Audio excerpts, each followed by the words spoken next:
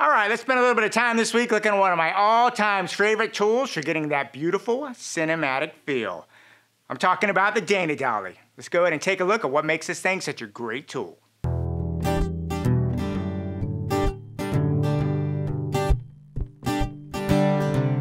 Every one of us that walk on a set, we're always looking to create that beautiful, magical, mythical, cinematic look on everything we do. And if you've ever been on a set, and if you ever know how this thing goes, you kind of know what makes something cinematic. It's kind of a moving target. It's very subjective, and it's comprised of multiple parts. It's lighting, composition, camera movement. There's so many factors that come in, even acting, let's be honest, that make something quote unquote cinematic.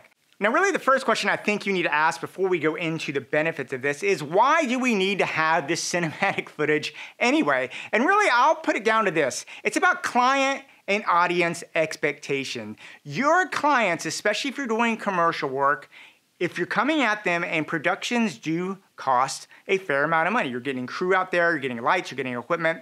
Your client's going to expect this thing to separate from what someone that doesn't have that or is a lower price point has. And the great thing is the Dana Dolly is one of those tools that allows you to get really, really high-end, professional looking camera moves that you don't get on most normal productions. Really what that comes down to is most sliders, even a great slider, is usually limited to about 3 feet. And in my experience, most of the time when I'm doing a cinematic move, I actually need more than 3 feet. 3 feet is great for product stuff, and I use sliders still for product stuff, but when I'm dealing with people and locations, I want to get more than 3 feet. And I usually find my sweet spot is usually between 8 and about 10 feet for Dana Dolly. And if you look here, you can see that just looking at this rail here, I have so much more room of motion that this gives me a lot more opportunity to play with my foreground, to play with my actors and my blocking. And those are the things that really contribute to that cinematic thing.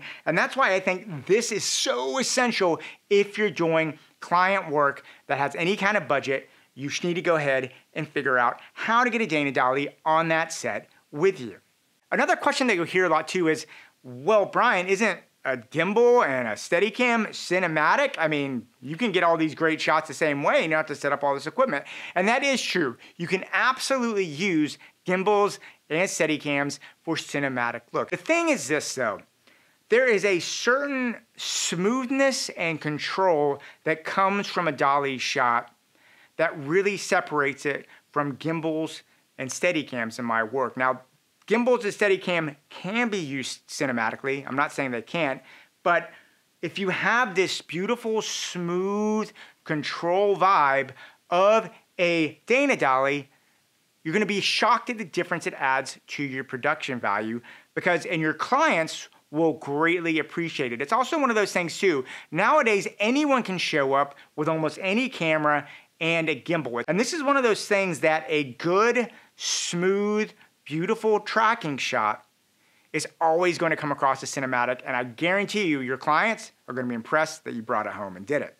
Okay, so let's start off first off by talking about why I think a Dana Dolly gives you a cinematic feel much, much more than a traditional slider. And I'll start off right now with the differences between this and the slider. And it really comes down to, trust me, I have used just about every slider known to man, I think. I've used the Kesslers, I've used the Rhino Arcs, I have used the Edelchromes, you name it, I've probably used it on a smaller slider. And smaller sliders have a place. They're very, very useful, especially if you are a one-man team or you're doing run and gun work. A slider is great, it does give you that move. However, sliders have a great disadvantage that takes away from that organic feel to it. And that really comes down to weight. And if you look here, the Dana Dolly is a very, very simple contraption. It is essentially, you have 2 braces on the end and the shuttle.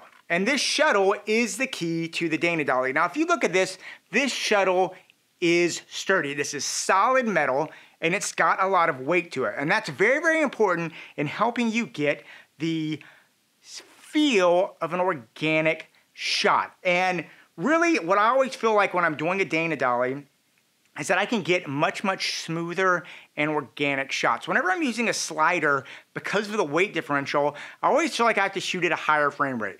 60 frames a second, 48 frames a second, 120 frames a second to try and do that. The great thing about a Dana Dolly, especially if you're doing cinematic stuff with dialogue, is you can get these really, really organic, beautiful moves from it at 24 frames a second. You don't have to cheat the frame rate, and it's really, really good. It's super, super smooth, very, very fast. So that right there would be my #1 difference between a slider and a Dana Dolly, for those of you that are asking the question. Now, let's talk about the benefits of a Dana Dolly and why I think it's one of the keys out there if you're working on a mid to even large scale production, why you should have this to give you that cinematic tool in your toolkit. And the first thing is, just going back on what I said earlier, it does have an incredibly beautiful subjective feel to it. The polyurethane wheels of the Dana Dolly and the weight of the shuttle allow you to have much, much more organic moves to your process.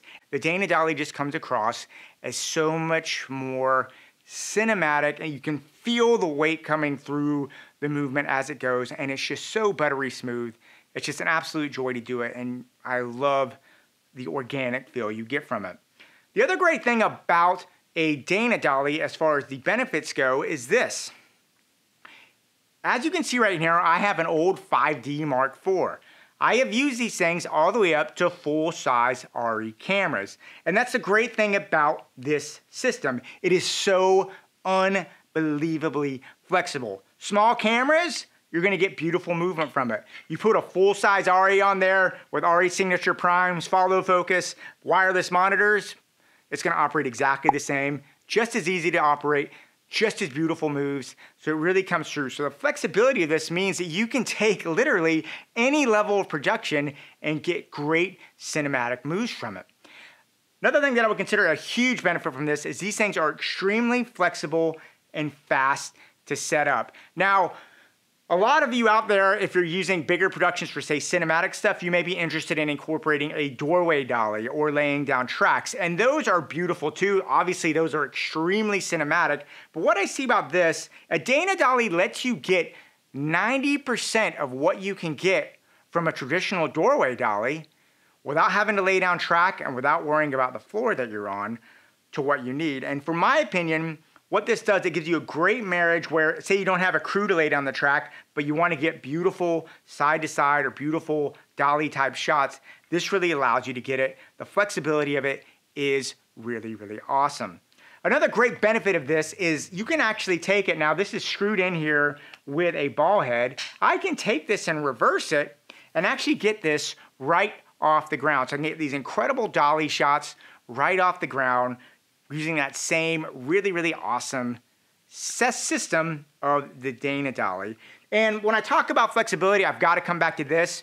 It is the length of rail. The great thing about the Dana Dolly is you can adjust, basically go to any hardware store, buy some metal rail, put it in there, and you essentially have any size Dana Dolly you need. You can change the size of these so fast. Most of the times if you go to Grip Truck, they'll have 6 foot, 8 foot, 4 foot sections of rails, and it's just really, really nice. I've got about a 6 foot section right here, as you can see. I was able to set it up very, very fast, very, very easy. I can literally just switch out the sides of these super fast. You can do it with one person, really fast with 2 people, but it's so much nicer to be able to go that fast when you're on a set and minutes are burning. It's also super easy to travel with because you don't need to travel with these rails. This is actually how the Dana Dolly travels. It actually travels in a single hard case, which is great. What that means is if you are in a bigger production, you can literally take this and put it on an airplane with you, go land where you need to go to the nearest Lowe's or Home Depot, buy the rail, and you've got a professional dolly system that you travel with you, easily fits in a car, a van, or to the airport, and it's not this giant thing that's like a Matthews doorway dolly or something like that. And really the last thing that I would say if you are considering this is they are actually incredibly affordable to rent if you're thinking about having a production. The average Dana Dolly, I live in Atlanta, you can go to almost any rental house and rent one of these. They cost about $50, maybe $60 a day. They are not expensive. If you're getting a grip truck, you can literally just say, can we throw that on the grip truck? They'll throw it on there and you can have it for 50, 60 bucks a day. It is not that expensive. Now, I personally have bought a doorway dolly just because I've been using it so often, and I live in Athens. I'm about an hour outside of Atlanta, and it just became kind of a chore for me to always have to go. I don't always need a grip truck, but I always want a Dana Dolly, and it just became kind of cumbersome to do it. Now, if you want to buy a system like this, you do need to buy some stands for it, and you need to figure out your rails. So really, for about 1,500 bucks, I was able to buy the Dana Dolly system and have it, and in my opinion, it makes its credit back right away inside of 1-2 shoots because I use it so much for so many shots, and it really makes the client feel good when they can see that work and that cinematic look approach. Now, the Dana Dolly is not a perfect system. It's like anything else. It has great benefits, but it's not perfect. There are some drawbacks that I think you should be aware of if you're thinking about getting a Dana Dolly for one of your productions. The first thing is this. This is a fantastic system. You can set this up as a solo operator. You can. I would not recommend it. It's not really practical for a solo operator just because, you know, it's easier to move it with 2 people, and it does just kind of require at least 2 people on your team to help you kind of get it set up and do it just right, just to make your day right. So if you are a solo operator who is never going to be working with teams of people, then a Dana Dolly may not be the most practical application for you, especially if you have to move quickly throughout the day. The other drawback to this is if you are someone that wants to do a very, very long, say, push-in or pull-back, the rails can get in the shot if you have it too far. Now, I've actually been able to get around this a lot, but I'll put like a 35 or 50 on there and can get really, really great push-ins and really, really great pull-outs. I've never personally had a problem with that, but I do know that I cannot get these super wide-angle pullbacks and stuff.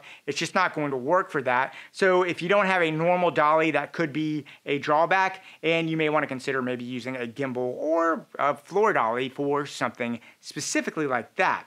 Now, that being said, those are my only 2 drawbacks that I really see to the Dana Dolly. Like I said in my final conclusion, this is such a great, great product. If you have never used a Dana Dolly before, you need to get one on your set and just see it. It'll be a game changer for you.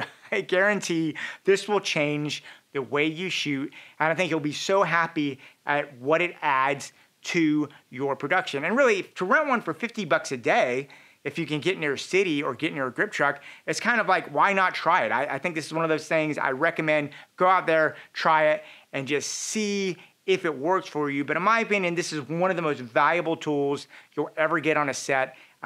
Even on $1 million movie sets, you'll still have a Dana Dolly because sometimes it makes more sense to get shots like this rather than putting down a doorway dolly or getting all that stuff track laid down.